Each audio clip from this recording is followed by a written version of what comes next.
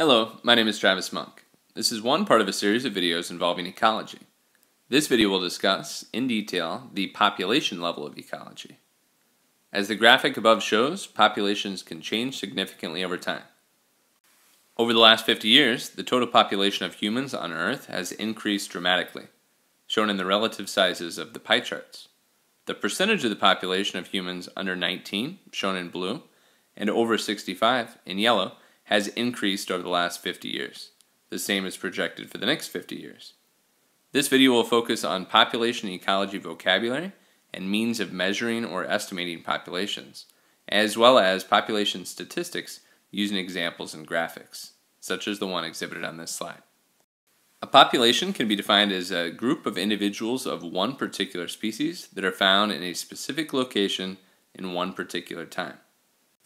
When it comes to describing a particular population, boundaries, or the borders, the limits, of that population must be chosen.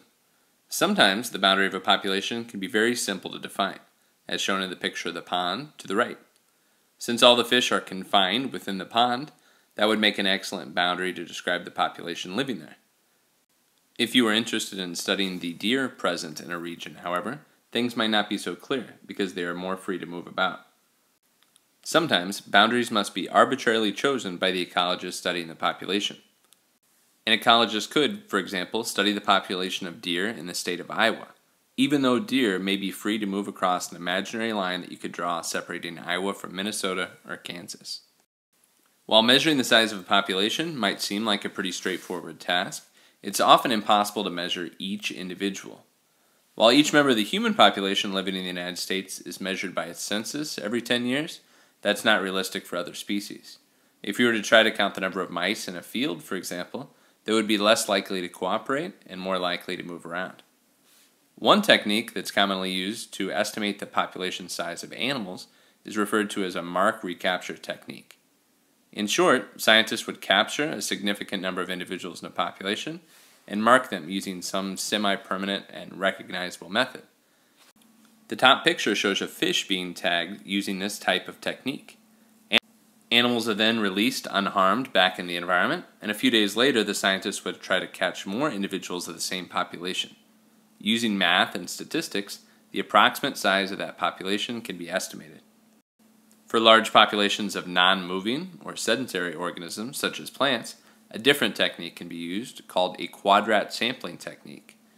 Using this method, you can measure the number of individuals in a small rectangle, or quadrat, shown in the bottom picture.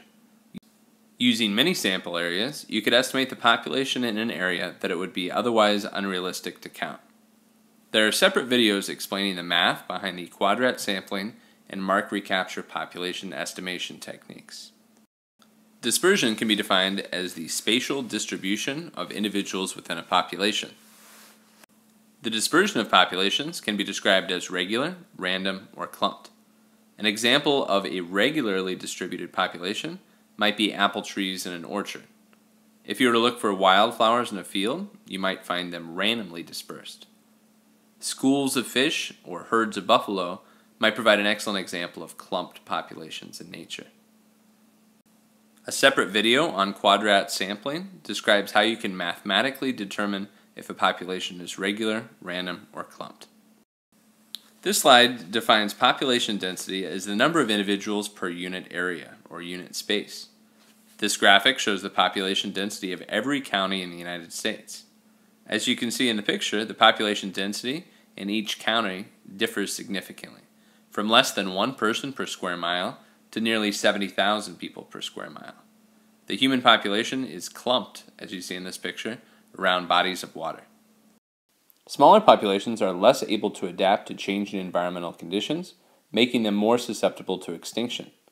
With a smaller population and a shallow gene pool, there is also a greater chance to acquire recessive genetic disorders due to inbreeding. For some of the same reasons, small populations can be very susceptible to specific diseases. These topics are explained and described further in units on genetics and evolution. A separate video entitled Conservation Ecology will discuss populations that are very small in size, such as the endangered western lowland gorilla shown in this picture. The graphics shown to the right are referred to as age structures. What they show, in particular, is the gender and age makeup of a population. The x-axis shows the percentage of the population of each gender, while the y-axis breaks down that population into different age groups. Highlighted in blue on the graphic are the primary reproductive ages, individuals most likely to produce offspring. These graphics are most useful for predicting future population growth. The more pyramid-like the graphic is, the more individuals there are or will be in the primary reproductive ages. The pyramid-like age structure of Mexico could be expected to rapidly increase in size, while the uniform structure of Sweden would forecast a stable or shrinking population. Countries like China, with a very large population growth, and Russia, with a very low population growth, have instated policies to try to slow down or speed up population growth. China has its one-child laws, while Russia has had national holidays with prizes if parents have children on specific dates. There are two general classifications of regulation that can cause a population to fluctuate, that is, increase or decrease in size. These factors can be caused by living or biotic factors, or non-living, that is, abiotic factors. Density-dependent forms of regulation rely upon the population density. These forms of regulation usually involve a shortage of something, such as nesting space or food availability.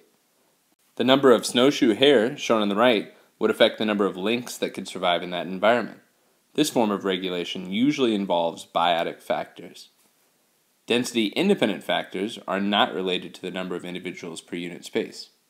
It wouldn't matter if the population size was 10 or 100,000, individuals would be equally susceptible to death. An example of a density-independent form of regulation might be a natural disaster such as flooding or especially low seasonal temperatures. This form of regulation usually involves abiotic factors. The graphic shown on this slide depicts the density-dependent form of regulation described just a moment ago. The x-axis shows a wide time range, while the y-axis measures the number of snowshoe hare and lynx in a population in thousands. The populations here visibly fluctuate up and down. The red arrow in this picture points to a time when the population of snowshoe hare was very high. What you might notice from this graph, indicated by the blue arrow, is that the population of lynx increased dramatically a couple short years later. The number of hare was an example of a resource of which there could be a shortage, a density-dependent factor regulating the population size of the lynx. There are two different models of population growth that will be described in the next two slides. What these models of growth attempt to explain is how a population with a positive growth rate increases in size over a period of time. The exponential model of growth, shown in this slide, describes how a population can grow in conditions where there are no limiting factors.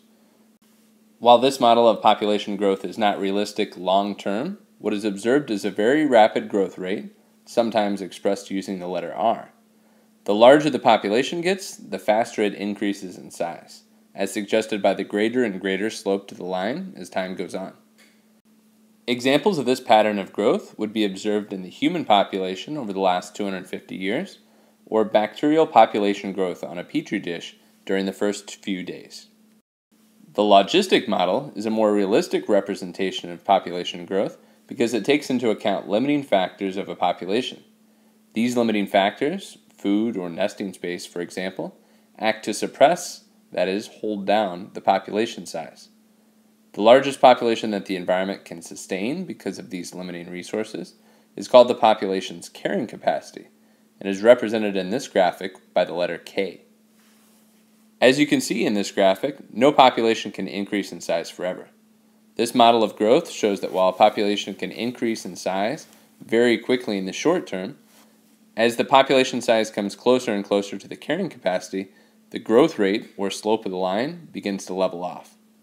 What makes this topic even more confusing is that the carrying capacity of a population can change over time. There is a separate video on the math behind calculating exponential and logistic population growth. Populations of organisms show different patterns of mortality. How likely or unlikely an organism is to die during different stages of their potential lifespan. The survivorship curves to the right exhibit three general patterns that organisms can fit into.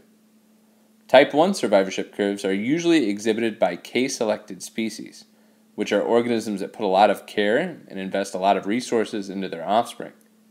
K-selected species, like humans, usually have few offspring throughout their lifetime. Due to the tremendous amount of care provided to those few offspring, most of those individuals in that particular species live to see the end of their potential life. I would guess that over 95% of humans in the United States survive to adulthood. K-selected species usually survive quite well in established environments when the ecosystem is near the carrying capacity, hence the letter K. Other organisms employ a different strategy. They try to produce as many offspring as possible during their lifetime, but provide very little or no postnatal care.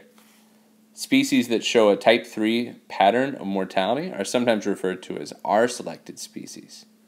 Because very little care is provided to the offspring, the vast majority of these individuals do not survive to the end of their potential life. Using the plants in the graphic to the right, for example, less than 1% of the potential offspring produced may live to see their adult form. R-selected species do an excellent job colonizing new environments. R stands for growth rate. These individuals have very high growth rates. Type 2 species, as shown in this picture, would have about an equally likely chance of dying at any point in their life. There have been many projections about the future of the human population, many involving the carrying capacity of humans. The problem is that with so many variables, even a rough estimate can be difficult to make. The previous slide suggested that the carrying capacity of a population can change over time, further complicating matters. With advances such as the Industrial Revolution or new agricultural techniques, for example, the carrying capacity of humans on Earth could and has increased before. That is the end of this video summarizing the population level of ecology. If you're interested in learning about any other levels of ecology or any other themes of biology, please subscribe to my channel. Thank you.